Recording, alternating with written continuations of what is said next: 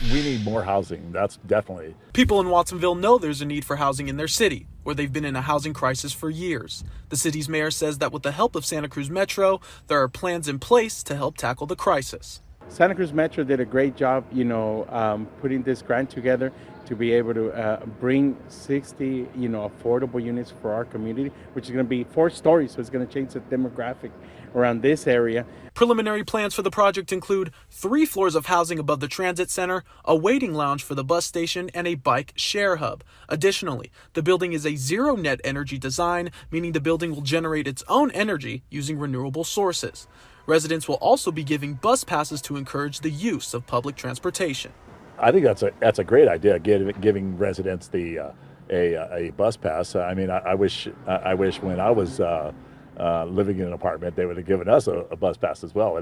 That's good though. We're just trying to provide for the for the community, but also make it a worthwhile place to live in, where people want to live here.